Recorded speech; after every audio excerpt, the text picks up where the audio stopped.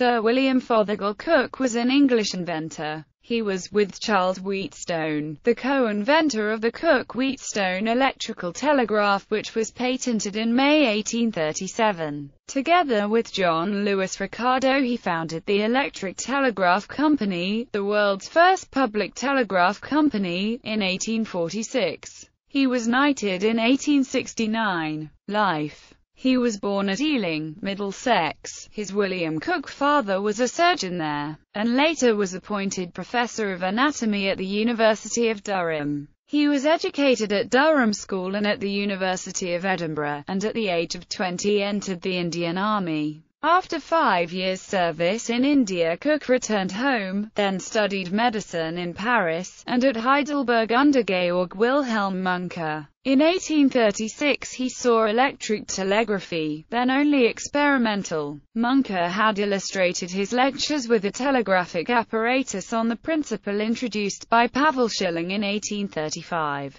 Cooke decided to put the invention into practical operation with the railway systems, and gave up medicine. Early in 1837 Cooke returned to England, with introductions to Michael Faraday and Peter Mark Roget. Through them he was introduced to Charles Wheatstone, who in 1834 gave the Royal Society an account of experiments on the velocity of electricity. Cooke had already constructed a system of telegraphing with 3 needles on Schilling's principle, and made designs for a mechanical alarm. He had also made some progress in negotiating with the Liverpool and Manchester Railway Company for the use of his telegraphs. Cooke and Wheatstone went into partnership in May 1837. Cooke handled the business side. Wheatstone and Cooke's first patent was taken out within a month and was for improvements in giving signals and sounding alarms in distant places by means of electric currents transmitted through electric circuits.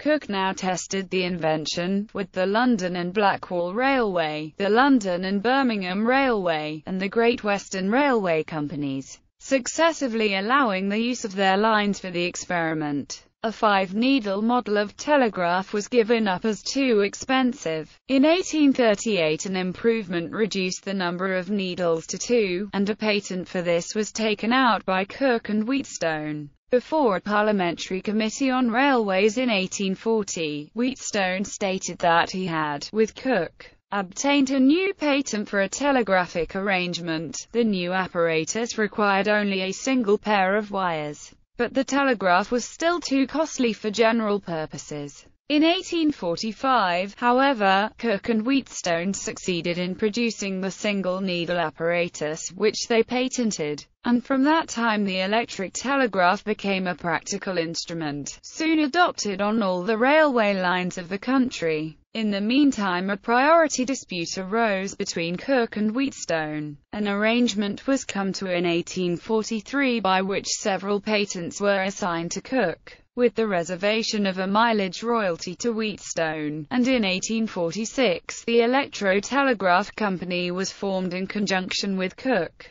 the company paying £120,000 for Cooke and Wheatstone's earlier patents. Cooke later tried to obtain an extension of the original patents, but the Judicial Committee of the Privy Council decided that Cooke and Wheatstone had been sufficiently remunerated. The Albert Gold Medal of the Society of Arts was awarded on equal terms to Cooke and Wheatstone in 1867, and 2 years later Cooke was knighted, Wheatstone having had the same honour conferred upon him the year before. A civil list pension was granted to Cooke in 1871. He died on the 25th of June 1879.